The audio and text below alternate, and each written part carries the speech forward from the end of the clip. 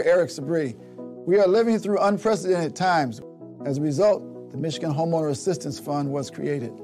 This fund, administered by the state of Michigan, is designed to help homeowners cope with pandemic-related hardships, such as delinquent property taxes. Residents may apply for up to $25,000 to help cover 2019, 2020, and 2021 tax years. Previous year's taxes must be paid in full or in a payment agreement with the Treasurer's Office. Eligible homeowners must have a qualified financial hardship that occurred on or after January 21st, 2020. You must currently own and occupy your home as your primary residence and must have owned it since January 21st, 2020. To see if you qualify, please visit waynemetro.org, call 313-388-9799, or email taxinfo@waynecounty.com. We're here to help. All right. Okay. All right. So we're 5 minutes in of 5 minutes of muting. All right. What the fuck? Can you guys hear us? Would you just respond and say you can hear us? Yeah. He says, I hear you. Okay. Okay, awesome. Okay, Vanessa. Good morning, everybody. I'm back. All right. Let's start from the beginning. We apologize for the... No, I'm not apologizing. Yeah. All right. Okay, we can hear you. Well, Vanessa Moss, good morning. Good morning. Good morning, Allan Lengel. Good morning. Good morning. Hey, Allan. Well, let's go. Good morning. Welcome back, Vanessa. Thank you. Welcome back. Happy to be back.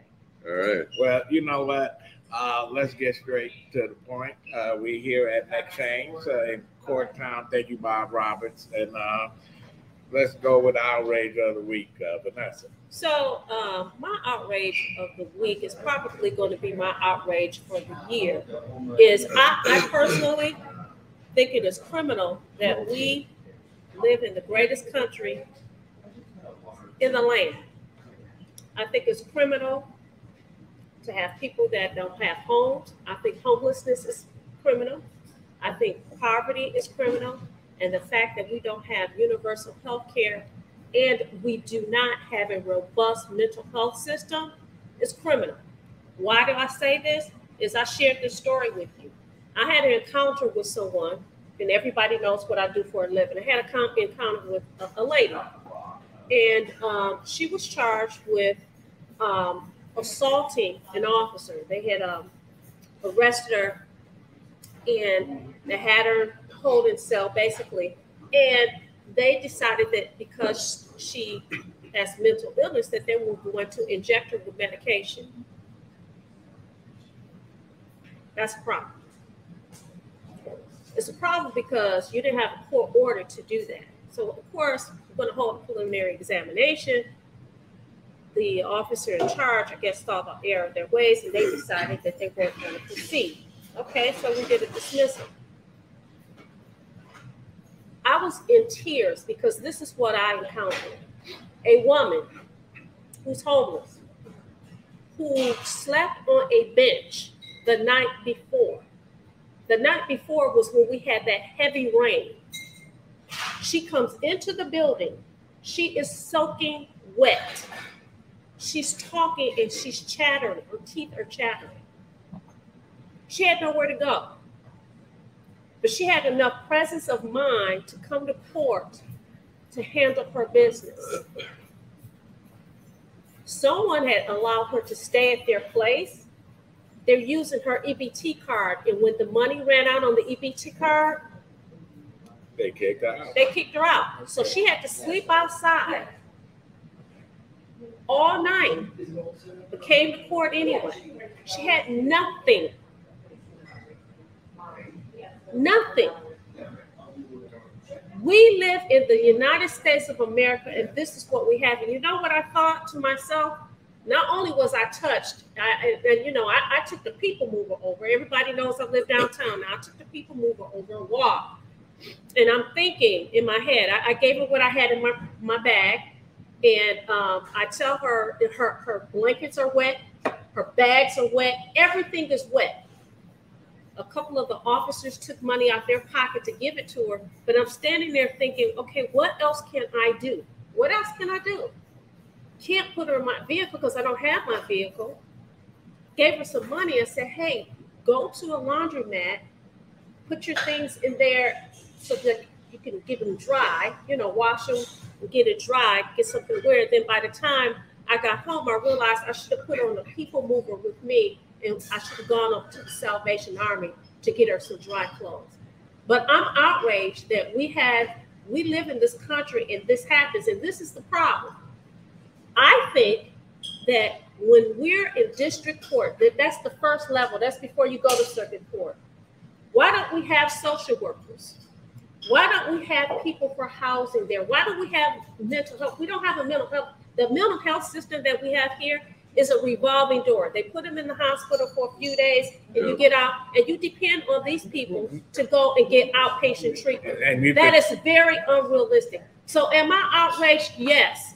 Am I was brought to tears, okay, and that's days ago. But, today, this morning, yesterday, I'm thinking about that woman and all the other people that are like her. And that's my outrage. Well, you can walk down the street and you can see the folks.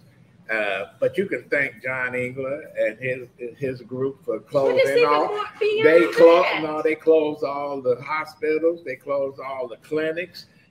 Turned them into charter schools or market rate apartments or condos. But what about the system that charged somebody because she's saying that, listen, you're not going to inject me, and she's fighting back. You don't have the right to do that. No, you don't. But you know what? It's interesting. I mean, we blame John Engler, and he certainly gets some blame. But we've had Democratic administration since. We currently have one. They need to address that instead of just worrying about looking like they're being so successful with a surplus in the budget.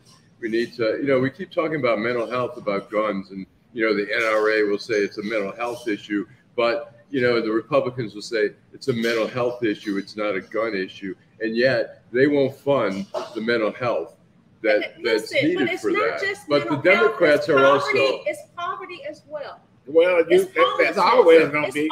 It's always going to be poverty. It's a holistic approach to the whole thing. Exactly. And if you go to some of these states, go to Denver.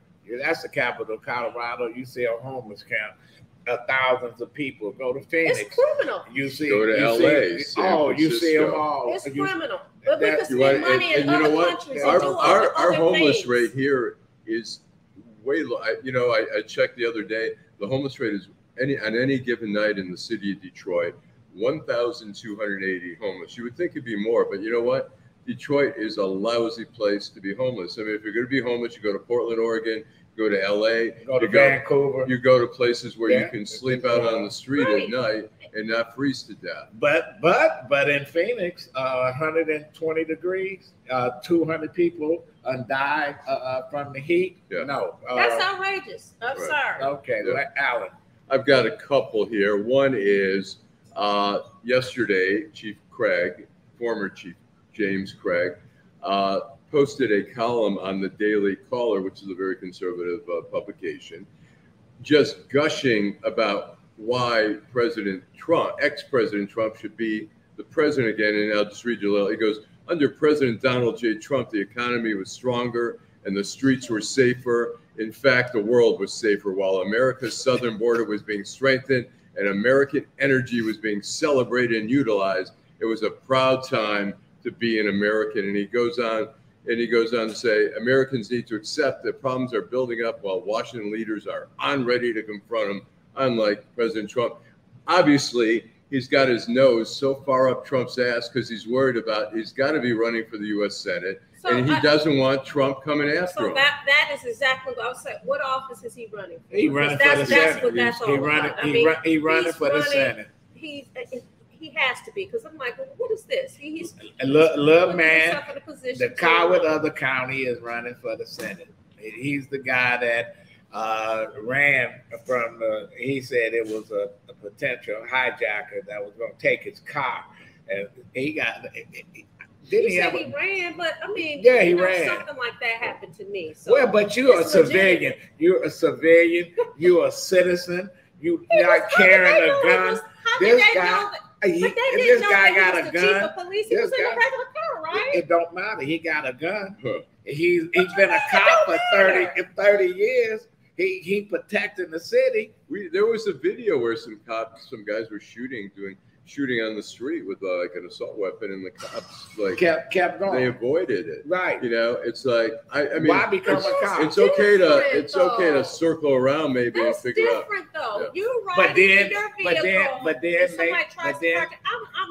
I'm sorry. Well, if you don't wear a uniform, that's just like I was in the military. So you in a battleground and you run, they shoot your ass. Your own people will shoot you. He's a coward. And I have one other quick one. Go ahead. I was watching Newsmax, which was to the right of Fox News. Why are you watching that shit? Well, I just like keep an eye. Do you watch it? So anyways, they had a little picture of Rudy Giuliani, and it said, "Help the Rudy Legal Fund." They're shilling for Rudy Giuliani, and they're trying to help him get money for his legal fund. So I found a picture from the movie Borat, where Rudy was in there, if you remember. And so I want for Newsmax, if they would like to use the ad that I created here.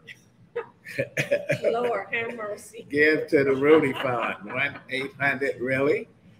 All right. Anyways, that's my. Okay. Now my outrage.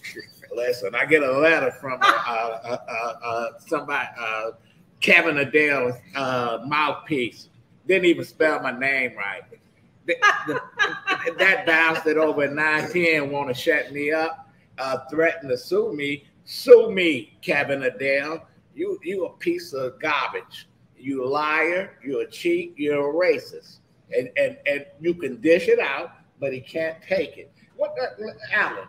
What do they call the? You can dish it out, but you got so that you can't take it no more. Hey, listen, what do they call the Jews that collaborated? Capos. Yeah, he's a capo. You know, he'll sell his own family down the river. Now he's unturned. He said this was an urban station, if #1 in the country. Now it's Sean Hannity, Glenn Beck. He got all the conspiracy things. I'm not mad. We left. I'm not mad. I'm mad because he think he can intimidate me. Listen, you can't intimidate me. Sending me a letter. Tell your attorney that he needs to spell my name right. 2, to email me. That I'm gonna get scared. Ooh. So, Mr. Adele, please, Mr. Adele. That's him falling right there. Great. If you want to fuck with me, do it right. Because you and your station, y'all ain't shit. That's my outrage of the week. Well, something. Before we go okay. on, let's take a break. And then we'll come back and continue the conversation. I'm Wayne County Treasurer Eric Sabri. We are living through unprecedented times. As a result, the Michigan Homeowner Assistance Fund was created. This fund, administered by the state of Michigan, is designed to help homeowners cope with pandemic-related hardships, such as delinquent property taxes. Residents may apply for up to $25,000 to help cover 2019, 2020, and 2021 tax years. Previous year's taxes must be paid in full or in a payment agreement with the Treasurer's Office. Eligible homeowners must have a qualified financial hardship that occurred on or after January 21st, 2020. You must currently own and occupy your home as your primary residence and must have owned it since January 21st, 2020. To see if you qualify, please visit waynemetro.org, call 313-388-9799, or email taxinfo@waynecounty.com. We're here to help. About that. One, you should, you know what? Obviously, he's watching you, watching this show on YouTube, because why would he have his attorney send a letter to you? So obviously, he's watching. He's watching the same person that, was on his channel that he said, listen, nobody was listening, but you're watching Detroit in black and white. That's one thing. The other thing is there seems to be a whole lot of conversation about urban talk radio and the non-existence of the urban talk radio. And people seem to be very outraged about it.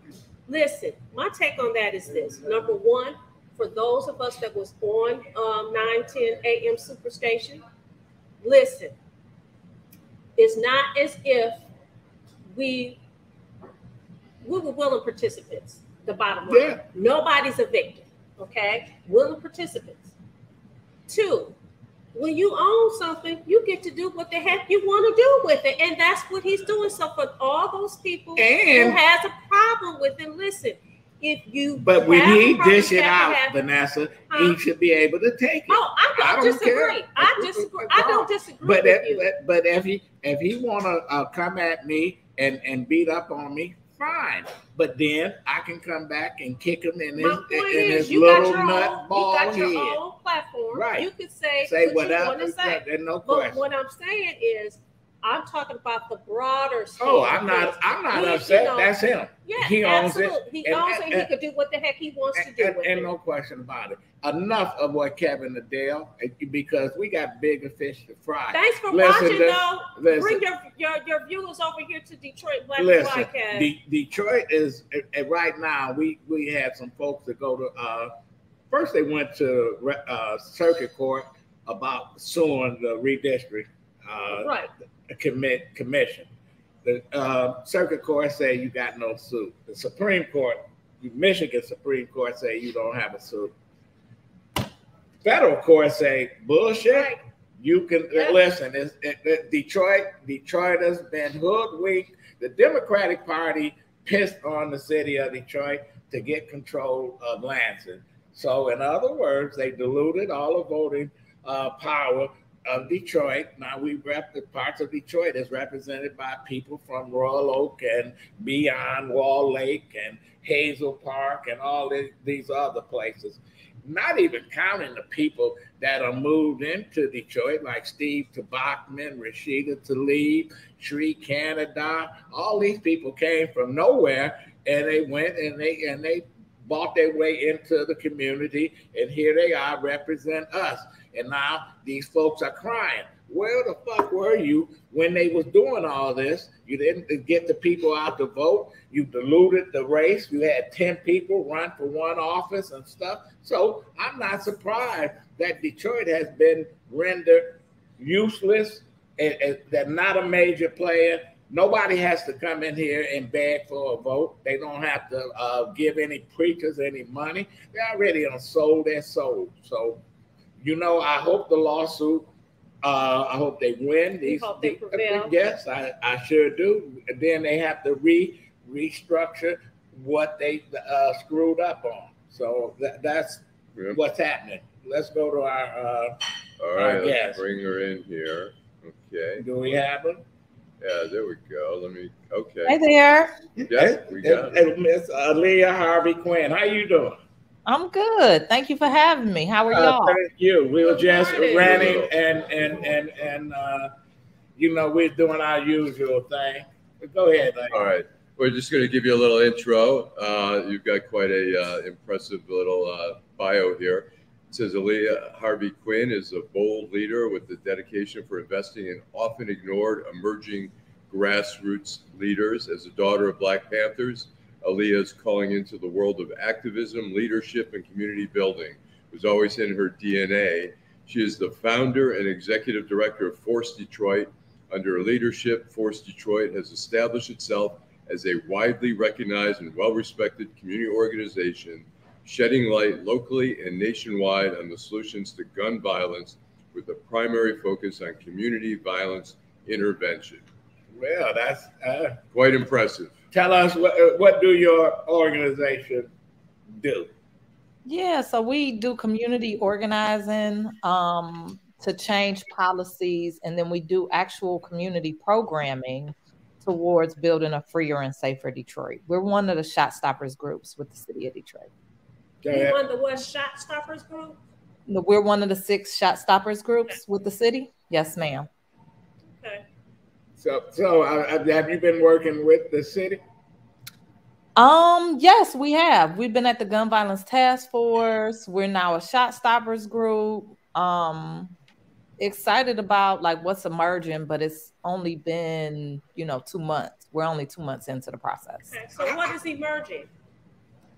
Yeah. So what's emerging is maybe I should start with what we advocated for. Okay. In January of 2020, we released a report where we asked for $150 million over 10 years to invest in what essentially is a parallel safety sector to the police, so that people have an opportunity before they're arrested to transform their lives.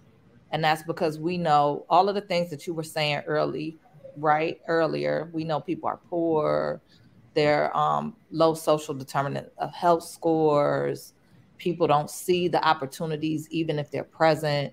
And so CBI sites function as a way to help people to really, across the country, get the mental health that they need, like you all mentioned earlier, get the job assistance that they need, get access to, basic services.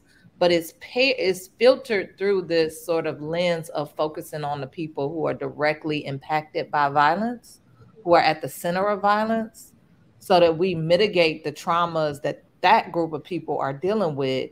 And statistically, that's been proven to reliably reduce violence between 20 and 40%. So if you look at models like Cure Violence or Advance Peace, across the country, these models have been able to reduce violence when properly implemented, at a staggering rate. Sometimes, even more than that, like Ceasefire in Oakland was able to reduce violence by 51%. Advanced Peace in Richmond, California was able to reduce it by almost 70%. How do we stop these kids from getting guns and shooting themselves or shooting their siblings? It's just, you read here in Detroit, we got a rash of them, but then it's all around the country. How do we? Yeah. If I own a gun, how do I keep it safe? Yeah, so I think we gotta secure our guns. Sometimes they go into these and they get them, even when parents say I had it locked up, but they went and got the gun anyway. Yeah, so violence is a public health epidemic, and we just don't have the resources that we should in the space. Every other meaningful public health epidemic is met with a real strong narrative push. Like, remember, This Is Your Brain on Drugs, and all that messaging around like not doing drugs in the early 90s, or even the messaging around COVID more recently. We don't see the same type of investment around awareness about gun violence, how to properly store, what that looks like, or even, there should be ads popping up on these games that these children are playing that functions in much the same way that those ads did when I was a child in the 90s. I was scared to death of drugs. And did you grow up in Detroit? I grew up mostly in Detroit, but I went through elementary school in Ecorse. And, we see every weekend you're here in Chicago, there's 50 shootings. Here in Detroit, there's a bunch of shootings, and it doesn't seem to reach the crisis where it should be a crisis. Like every weekend we should be alarmed, but it's just another weekend comes and goes. How do we get people to in everywhere to be outraged? We're becoming numb with the mass shootings and in supermarkets and schools and all that, and we've been numb in the shootings in the inner city forever. How do we get people to? Yeah, so when you look at the movements that have been successful around the country, like the Boston Miracle, there was the direct, CBI work, which wasn't called CBI work at the time, but it still retains many of the same elements. But then there was also a piece around culture change. And a lot of times that piece is led by our faith community. It is, Bishop Daryl Harris, shout out to him. He rocks with Ceasefire. It is that team showing up, praying with families. It is those like faith-based groups doing marches. they've been doing marches in Detroit. There's a team of pastors led by a Kojic brother. His name escaped me. We were partnering in 2021, but they've been leading marches across the city for years. And the thing is that you have to start with a really, really intentional investment in a neighborhood. The relationships have to be real and the support has to be real for community. Because our community is used to looking at the nonprofit community like the nonprofit community is trying to steal from them, right? And so they have people have to be able to see the tangible material change in their lives in order to begin to trust and to begin to have hope, because at every point, systems have harmed our community, even if they're well-intended, right? So like we see schools functioning as a pipeline to prison, right? And so when you show up as a nonprofit, unfortunately, that's a part of another system. And our people, we have to build those one-on-one individual relationships through good community organizing for people to even have hope in a safer. It seems in the schools, like Adolph and I went to school together. We knew, like in 6th grade, 7th grade, some kids were not they were gonna go to prison. You know, and it seems like if we as kids can figure that out, why are the school districts not doing more to intervene and say, this kid is headed in the wrong direction, let's get him now before he ends up where we fear he might or end up. they kick them out all the time, you know, instead of, you know, dealing with the problem. But I do have a question, and then I'll go to you, Vanessa. In Baltimore, they took a housing project and they had the Nation of Islam to come in there and patrol it, and they stopped all the crime. But guess what? Folks in Congress said, well, we're going to cut that money off because they didn't like Farrakhan and his politics. And so they withdrew the funds, and we right back to scaring the hell out of folks who were scared to come home, lock their doors because crime went up. How do we get past the politics of all this and say, okay, this group is good.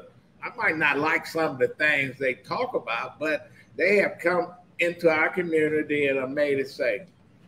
Yeah, so that's the challenge, and that's why we organize at the same time as we do the actual safety programming. The organizing has to be real. It has to be long term. The relationships have to be deep. It can't just be about politics. And then if you do that intentional deep dive in community, if this program is truly working and the people truly care about what's happening, then they vote them out, period. Like if you came and shut down this thing that's helping me and my son, they vote them out. But you can't do it in isolation. It can't just be a program at a storefront nonprofit that's isolated from community. We have to be like in people's face, talking to them, interacting with them, having lunch with them. We got to be taking a meaningful approach to the work. So with your approach, because you've talked about all these other programs and they're effective for a minute, but it appears to me that it's a Band-Aid. It's effective for a minute. It's not long-term. What are some of the tools that your organization is using or plan to use so that this will have a long-term impact in the community? Yeah, so we advocated for a Michigan Office of Community Violence Intervention. That was a recent win politically at the state level. The goal was to has been to secure dedicated public offices that, write federal grants and steer public dollars into this sector. We're advocating for the same thing at the city level. We are working with philanthropy to advocate for long-term private sector allocations for this funding. And at the same time, we are offering support and training to our peers who are in the CVI sector. And we've always regranted to other groups. How do people get involved in your organization? How do they contact you? Right. Yeah, so we've got an organizing team. Folks can reach out to Lynn Wiggins, and that's Lynn, Lynn at forcedetroit.org. They can also reach out to Screal, SCREAL at forcedetroit.org. I would give folks phone numbers out, but I don't want to make the mistake of giving out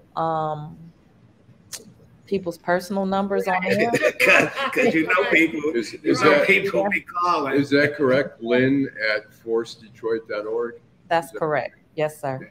Listen, all right. We're gonna have to have you back on, Miss Quinn. You know, I'm looking forward. Listen, we need organizations like yours, and when Lynn was talking about working with your organization, I said we gotta have her on. You know, so yeah. Thank you for inviting me. This has been a good conversation. I'm gonna start tuning in. I didn't know about the show. Well, thank you. Right. How can we be reached? We want you to subscribe, like, and share. Subscribe, like, and share. Yes, ma'am. Right. Tell me your names. I'm sorry. I'm Allan Lengel, Adolph Mongo, and Vanessa Moss. Yes. Nice people can listen to us on.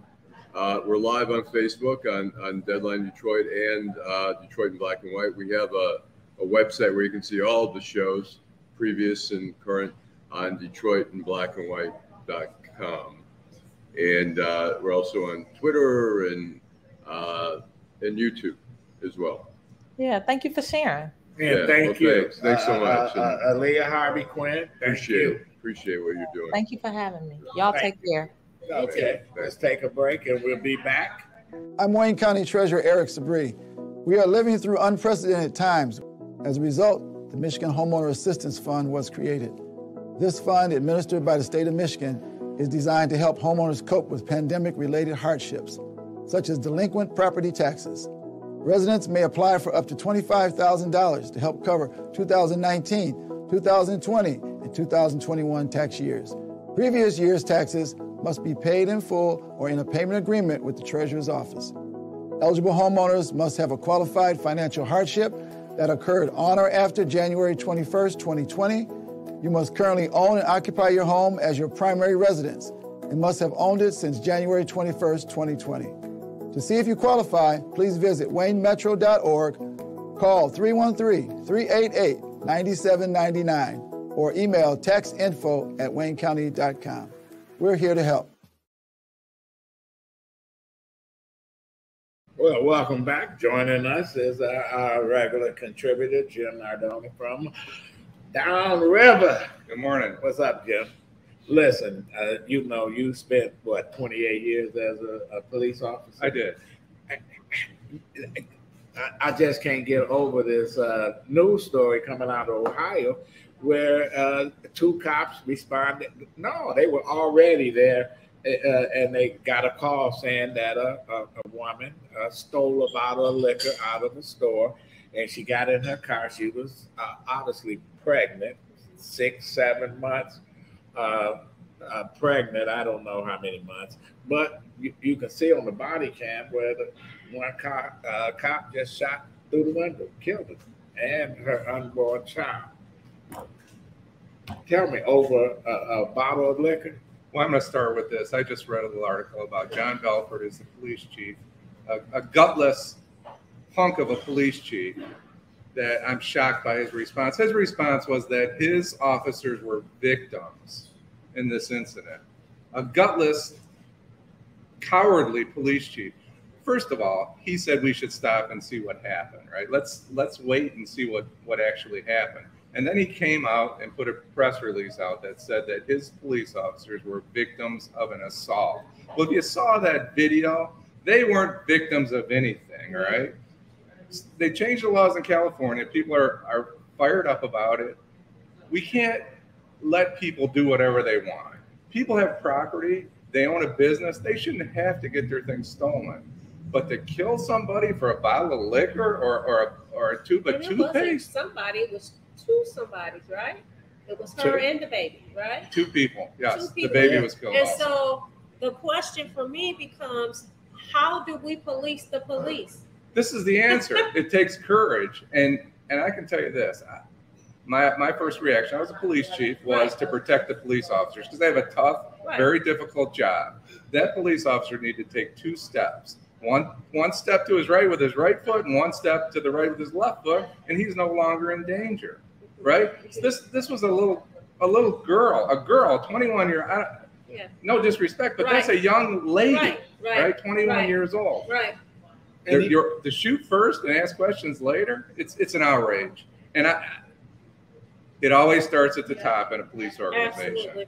If you don't hold your people accountable, holding them accountable is saying, this doesn't look good. Let's see what really happened. Was the police officer in danger? Was his life in danger? That's the only reason there's a force continuum. And if his life was in danger, he had the right to shoot. Other than that. Well, what was the empathy and compassion for the person who lost her life as well as her child's life, for the family? To me, you should have addressed the public. This is a tragedy. This is terrible what happened. We're doing our investigation. I can't talk about it. Talk about it because we're still investigating. That's it. But to go and say they were assaulted and doing all that, that's ridiculous. If you saw it, they need to go. They need to step aside. If you saw the body camera, the video, you would say, why did he shoot?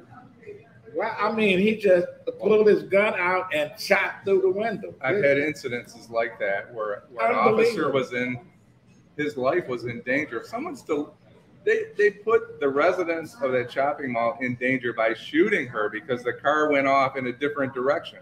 So if you thought you were in fear of your life, what you did is you sent a car through a parking lot with nobody driving it. Dylan Roof killed 9 people in a church, and they took him to McDonald's. And I wonder all these people that mass killers, etc. And unless they kill themselves, they take them into custody. But to kill a woman over a bottle of liquor, that's why they tell employees, do not chase somebody out of the store that's stealing a coat or a pair of pants or a misdemeanor. Or a magazine. They have insurance. A misdemeanor. A bottle of liquor costs $30 or $50. But so you took someone's life for that when you had no other option. That's going to be the argument. That's going to be the police officer's argument. His life was in jeopardy, and he had to fire to protect his own life. Well, who believes that? Well, we're gonna continue to follow this, and it's the chief. The chief is they're following the lead of their chief. Their chief is saying, "Oh, you're a victim. You're a victim. You're standing there with a gun against a 21-year-old pregnant lady who's perhaps allegedly stole something that cost $25 or $30. Right. In what world does it make sense to take that life? Right. Well, but we hear it all the time, Jim, that the officer, they I feared for my life, so I just shoot now and talk later. It's like, God, I'm seeing these videos. There was a cop. He had a dog. I think of you, Jeff, when you talk about the cops with the dogs. And the dog bit the cop. Did he? Yeah, no, like he was so busy trying to beat up whoever he was chasing that he brought the dog and the dog bit him. Let me ask you guys, since we're talking about officers and chiefs of police departments, what's your take on the chief in Dearborn driving drunk? The fire chief. So that's an interesting story, actually. Yeah. Should they fire him? They will not fire him. Okay. So they won't fire a police officer. He said, should they fire him? No. They should not. Because why not? He'll probably be suspended for 30 days. The rule of thumb with police officers who were arrested for drunk driving is about a 30-day suspension. So I expect he'll get 30 days. It's a bad look for the this guy's a shouldn't he get demoted though? Yes, he should have never been a police chief of Dearborn. There's somebody else that should have been a police chief of Dearborn when he was appointed. He has a PhD. fire chief. We're talking about firefighters, not police officers. Right. Let's make and that clear. I misspoke. Firefighters, they take a different route. They don't. A lot of them aren't as educated as police officers. To be a police chief, you mostly have to have about a master's or, at a minimum, a 4-year degree, a bachelor's degree. Fire chiefs take a different route because they're paramedics and they do. But this guy had a PhD, very qualified educational-wise. But as far as being a fire chief, I think they had a better choice. And he wasn't really. He moved up the food chain pretty quick. He did. You know, so he knew he had friends in high places. Well, the interesting part about that is the gentleman that indulged quite a bit. I know very well the gentleman that should have been the chief of is he still there? No, he's the. I hired him as a fire chief in the city of Trenton, so he is now the city administrator for the city of Trenton. So I know a little bit about the situation. So you stole him. No, he had left. He retired. And thank you, Jim. We're going to take a break, and we'll continue the conversation. Detroit in black and white. I'm Wayne County Treasurer Eric Sabri. We are living through unprecedented times. As a result, the Michigan Homeowner Assistance Fund was created. This fund, administered by the state of Michigan, is designed to help homeowners cope with pandemic-related hardships, such as delinquent property taxes. Residents may apply for up to $25,000 to help cover 2000. Whoops. Shit.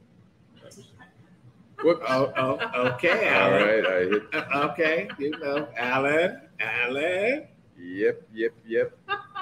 All right, let's do that again. Do we want to run that? Yeah, we'll run it. All right, let's do it. I'm Wayne County Treasurer Eric Sabri.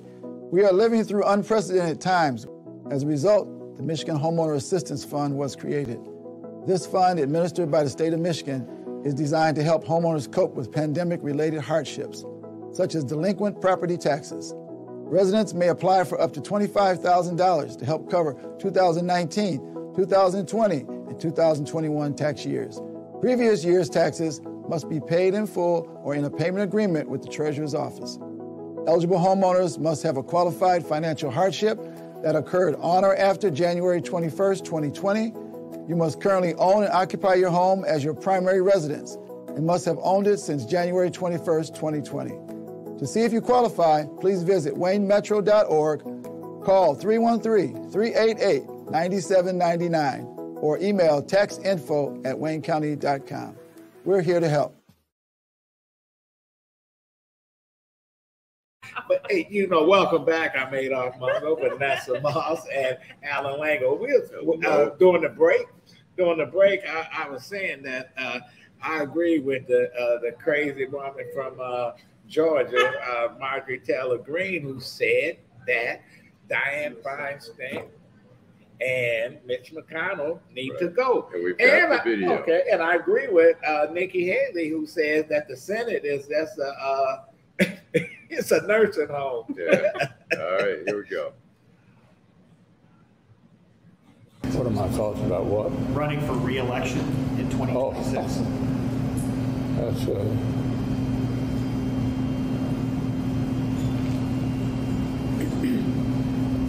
Did you hear the question, Senator? Running for re-election in 2026? yes. All right, I'm sorry, you all. We're going to need a minute. Senator. Listen, that's sad because It really is sad. When my father turned 82, we had to take the keys from him. He went out and bought a new car. Yeah.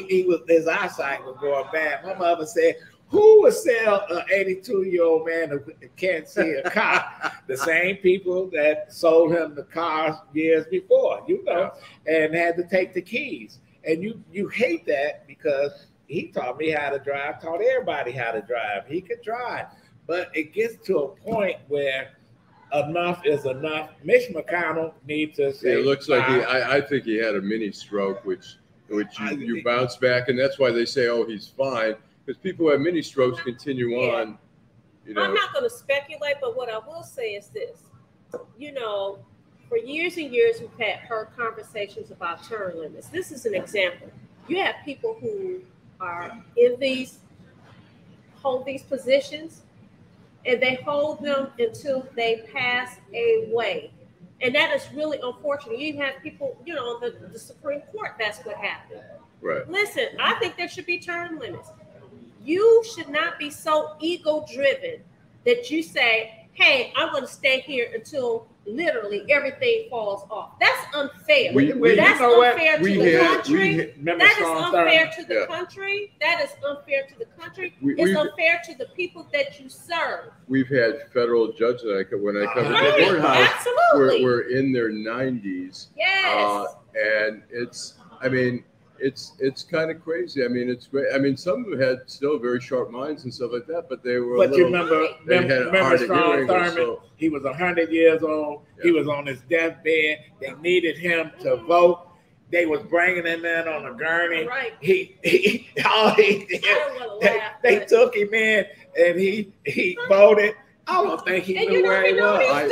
You don't even know what he was doing. And so, for me, it's you know.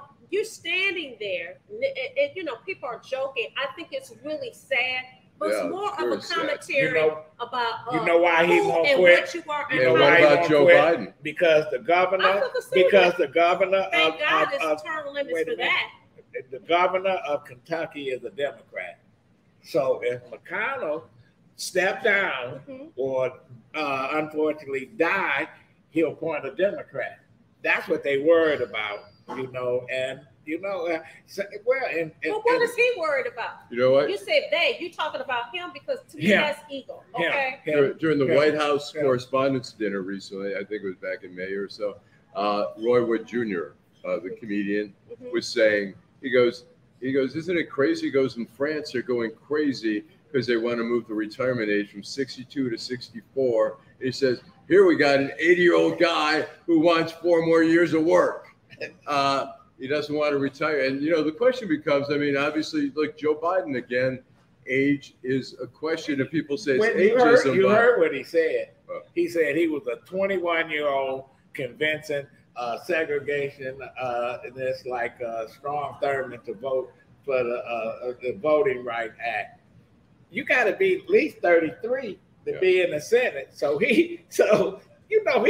Listen, I'm forgetful.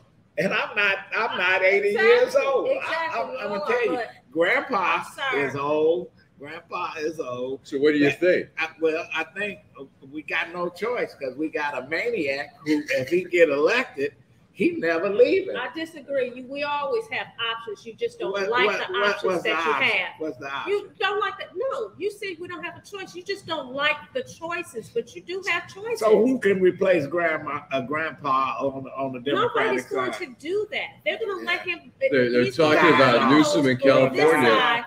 Until he finishes his term, however it goes. They've mentioned Newsom in California, but I don't think he's too far. We got one, Chiefs in Lansing. Her name is Big Gretch. Well, but she's not going to. She wouldn't. I don't believe she would. She would not step in because that's not how it goes. That's not the pecking order. I do have, if we want a little humor. We got Robert Kennedy. We got. Oh my gosh. We got. Why you say, oh my gosh? Because he's a nut job. He's a nut job. Y'all better stop calling people names. You're going to get a letter in the mail. Uh-oh. You're going to get a letter. Spell my name. It's not A-B-O-L-L. You better stop saying you're going to get a letter in the mail or an email. Don't say that about Robert Kennedy. Well, here's a little funny thing on Marjorie Taylor Greene. A little humor here that I found. We looked up some words that have been said about you. Okay. Crazy, Q clown, Looney Tune, unhinged, moron. I've got a few more. Osama bin Karen, a dipstick, a dingbat, a dolt, a dullard, a dimwit, a doofus, a dummy, dumbass. I'm only a third of the way through the D's. Looks like the average troll in my Twitter feed. A good argument for misogyny. Nazi wine mom, Nazi cave woman, just Nazi. Oh, I don't let name calling bother me or offend me. I just don't. Butterbrain. This one's from someone across the pond, a daft wanker. That's British for stupid. It's a divided world out here. You know, it's so funny when you watch the different cable stations. I say it's MSNBC, CNN, They're talking about Trump, like prosecution of Trump. You go over to like Fox, Newsmax, it is Biden, Hunter Biden, the emails from Biden under the pseudonyms and this and that endlessly. And so it's funny. I can't stand that or that. Right. I'm gonna tell it's you, extreme on both sides. That's ridiculous. It's extreme on both sides. But anyway, as we come to an end, Allan, your final thoughts. I'm going to say, hey, there's a lot happening this weekend. We got the Jazz Fest, which I think is always an amazing festival. The Royal Oak Taste, whatever. Arts Beats and East. I'm mad that they left Pontiac. They do nothing for the city of Royal Oak for the commerce there. Maybe the city of Royal Oak must get some money for it, but they do nothing. Most of the stores have to shut down. In Pontiac, it would be great because there aren't a lot of stores. They took it away. They took it. So I'm not a huge advocate, although there's a lot of people who love it. There's a lot of great music going on there. And then we have in Hamtramck the whole weekend festival, Labor Day. But you wouldn't even. And there's a Labor Day parade. Know that. You wouldn't even know that if you watched a couple of the local channels. They promoted Arts Beats and East like they barely mentioned the Jazz Festival. Right. Never said anything about Hamtramck has a great thing going all weekend in Hamtramck. You're gonna fly some flags? Yeah, right. The pride flags. Right. Yeah. But also there is a Labor Day parade. I think it's the first time since the pandemic they're going to have it down here. I think it's going to start on Michigan Avenue, and it's going to be. Usually, you can feel the energy if it's an election year, which it's not quite, but also the UAW is talking about striking. So you'll see a lot of UAW members at the parade. So let me say that Allan stole my thunder because I usually like to talk about what's going on the weekend. I will say last night I was out. I walked over to Coleman A. Young Municipal Complex outside there dancing in the D. It was lit last night. I had a good time. Were you lit?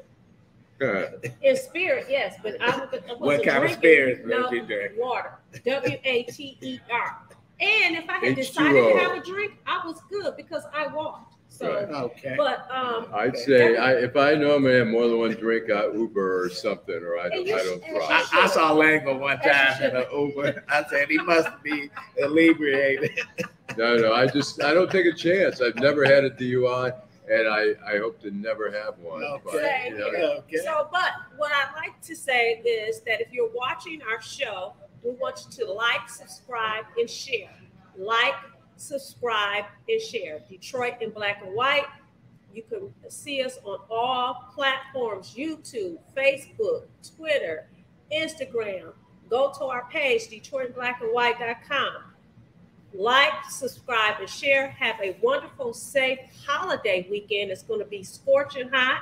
We're going to have some wonderful weather. Enjoy it. And I'm looking forward to another spirited conversation next Saturday here at McShane's on the corner of Michigan and Trumbull. And I want to thank Bob Roberts for letting us use his establishment. And thanks Alia Harvey Quinn from Force Detroit. You know what? We got to have her back on. Thanks, Jim, Teresa, Henry. This is Adolph Mongo, Allan, Lengel, and Vanessa Moss. We'll be back next week. All righty. And we'll see how perfect can we get it. Next week. We'll get it right. We won't be on mute next week. Get it mute right. R. Kelly. Mute Detroit in Black and White.